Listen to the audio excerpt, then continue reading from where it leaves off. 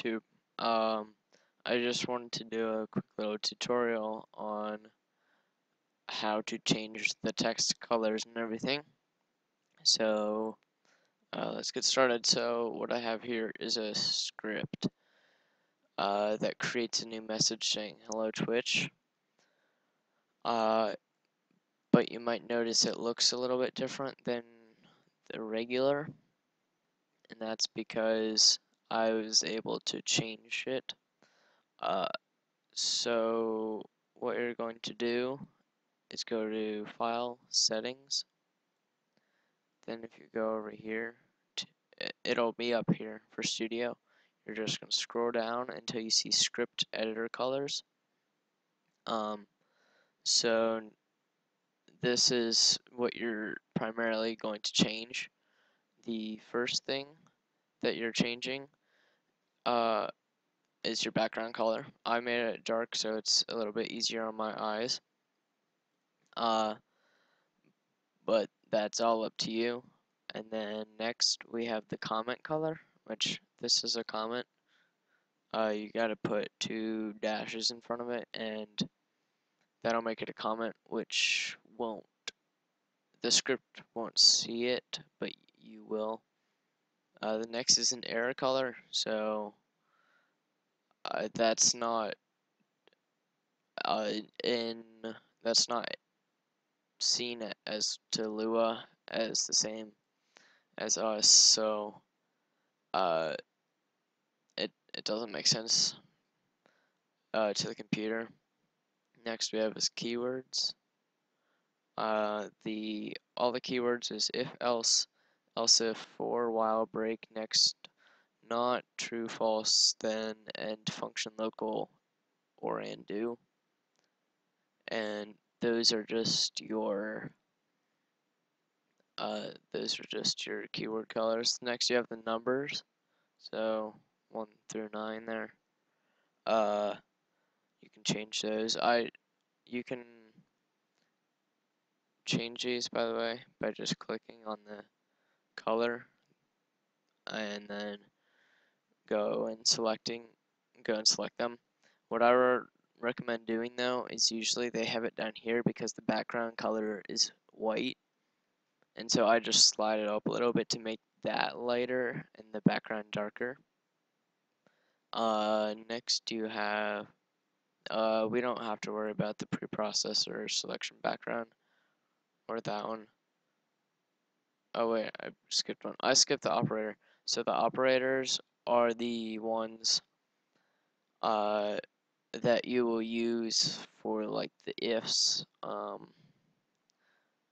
You will use the keyword color.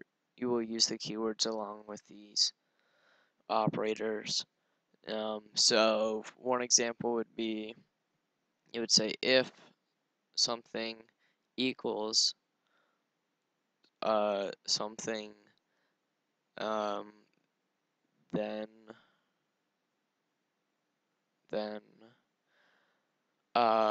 then your code, and then you'd use end.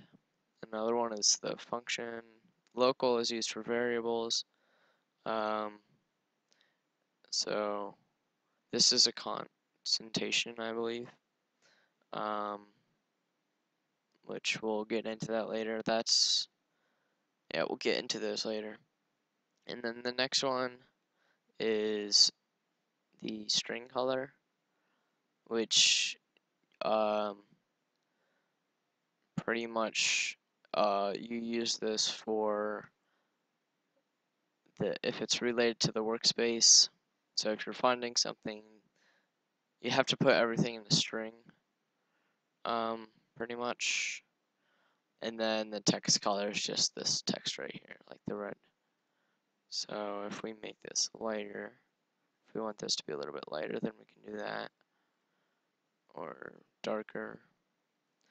I like this comments to be pretty bright, but not like as bright as that, because that's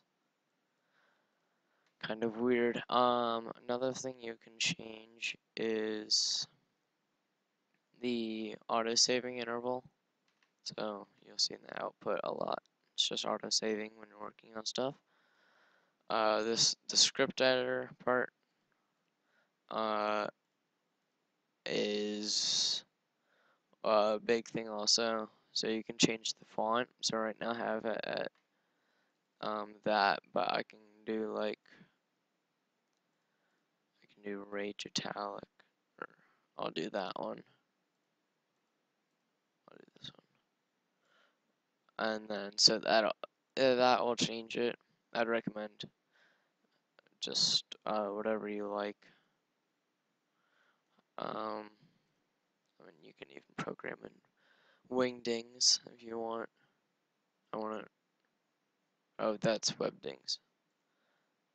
I wouldn't recommend that, but you can do that. You can adjust the if it's bold or not. You can do that, and then you can adjust the size also. Along with that, you can adjust the text wrapping, so if it'll text wrap or not. So as you see, this will run off the page right here, and now it won't. So yeah, that's all I have for today. Another thing is you can change this top part to the old Roblox Studio 2013. You can do that. Yeah, I wouldn't really change anything else. So I just stick in here. So yeah, that's all I have for today, and I'll see you guys later.